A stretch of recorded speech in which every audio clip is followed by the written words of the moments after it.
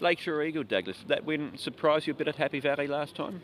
I think it surprised a lot of people, although he is a nice individual, but we thought that Happy Valley might be a little bit testing. But he showed good character, and when the splits came, he knuckled down and hit the line well.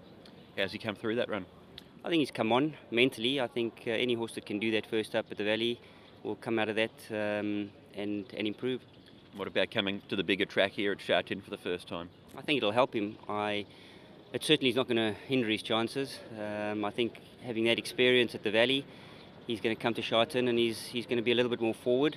I think he's come out of the run and appreciated and enjoyed the race, so he's a nice horse going forward. Monica, Douglas, that was a bit of a form turnaround last time. It was. John's done a tremendous job with him to get him to attack the line the way he did. Look, I mean, I was held up for a while and I managed to angle out, and when I did get the run, he let down well. So he seems in good enough order going forward. He seems to have held his form. I don't think he's improved, but I think he's held his form, and if he's done that, well, he's going to be competitive again. Is the draw a bit of a concern for you? It is a bit. Last time he had a really easy time of it, and the draw was a significant help in the race. He's got a little bit more up his sleeve this time to attend with, but again, you know, the horse is in good form, so he's going to race as well. You won a People's Night on Saturday, taking your tally to the season for 20. Last season, for the whole season, you rode 28. What's changed this season, Douglas? Are you riding better? Are you getting more opportunities? How have things changed for you?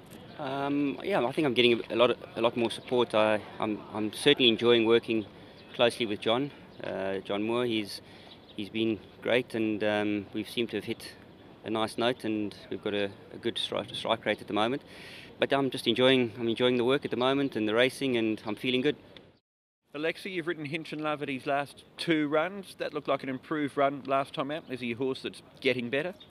Yeah, absolutely. He's absolutely improving compared to his 2 first starts. He gave me a very strong finish last time. I think he got the ability to win a Class 2 like this. Is 1200 metres a better distance for him as well? I think he's between 12 and 1400. I think it seemed to me that he wants a bit further, but he's a nice horse. He's very easy to ride. You know, he listens the orders, so no problem for him. I have a draw a bit outside this time, so hopefully the pace will be fast enough to finish. Joe, CONTE, this is his biggest test to date. How do you think he'll measure up at group level for the first time? I think he's going to go good. He's been doing everything straightforward so far. He's done nothing wrong. And we do have very high opinion about him. He's a very nice horse. What about the wide gate? Sometimes it doesn't play badly because, in particular, the way how he races. He's a kind of a momentum type of a horse, likes to use his big stride and cover ground. Getting horses in front of him may not be a good thing, so I actually don't see the outside gate being too bad to him. That may even help him out, so yeah, I think we're going to be able to cope it. How do you measure him up against a horse like Nothing I Like More? They're both from the size stable, both 5-year-olds, but both have had different career paths till this point. It's hard to compare horses because I also have very high opinion about Nothing I Like More. You wonder why I choose to ride him on the Derby last season. Also rode him on the International Mile, so means I do have high opinion about him. But CONTE seems a horse that has got plenty of upsides, and he keeps on giving us that confidence. That's why I'm riding him. Obviously, size also advised me to ride him.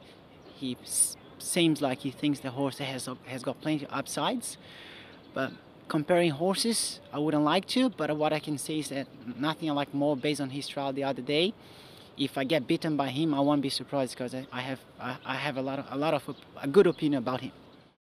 WAIKUKU, Joe, what did you think of his first up run here? I think it was pretty good. I think he was just unlucky to not win the race.